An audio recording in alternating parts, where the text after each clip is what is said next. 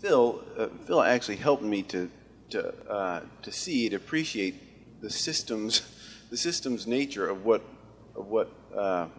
we were working at with our urban forestry programs. I was kind of following the leads that made sense to me, and kind of pulling different information together. Partly following the leads of the U.S. Forest Service and some research that they were publishing, but Phil really, in the wake of those videos, helped me to appreciate that what we were demonstrating was that trees have these connection points throughout our society, throughout our community, in some really remarkable ways. This is a project that I worked on in a Sunday school class 7 years ago, where I put urban forestry down there, and I asked folks in the Sunday school class to name the things that were most important to them.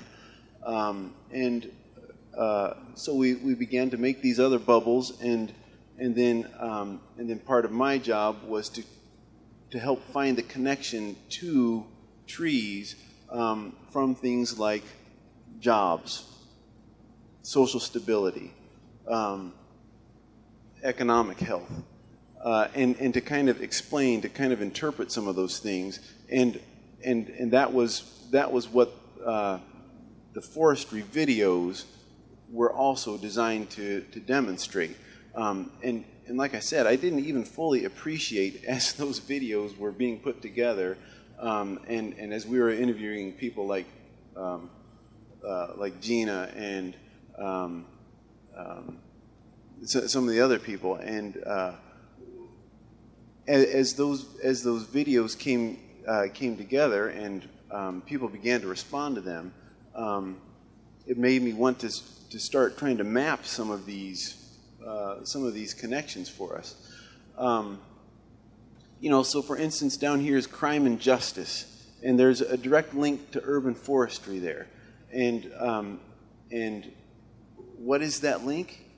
Well, it's this amazing bit of research that came out of Chicago originally, and then has been since replicated in Seattle and Los Angeles, where neighborhoods without trees experience much more crime than neighborhoods with trees, and the research tried to justify various variables in order to look at the way that this happens, and exactly what the correlation is not known. But it probably has something to do with the fact that when trees are present in a neighborhood, people are much more willing and able to go out of their homes and be seen and see other people. And so you just have real basic kind of social interaction, and people recognizing each other and getting to know each other.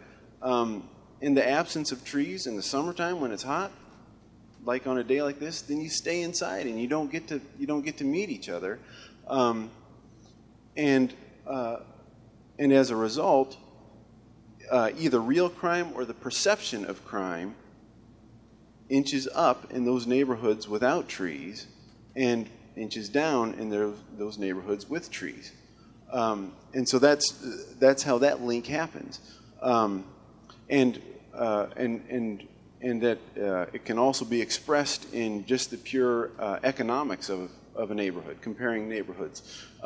There were some great studies that were just taking pictures of high-income neighborhoods and low-income neighborhoods, and the way you can tell from an aerial photograph is where the trees are, and then you go in and look at the census data to confirm that the treed neighborhood has much higher income than the untreed neighborhood. So it's crime and justice, it's social stability, and so a web like this and this was just, you know, a conversational hour with a Sunday school class, thinking about how these things tie together either directly or indirectly. And that's one of the things that I think we have to continue to work at. If we're thinking about story, then this becomes a place where story can be traced out, can be seen. It also is a place where an ecosystem becomes visible, and an ecosystem is a story, you know, where all these components are working together, living together, playing together, fighting together, but managing each other's lives also in symbiotic ways. Urban forestry and trees is not at the center. It shouldn't be at the center. But these other things aren't necessarily at the center either. They're all connected in different ways.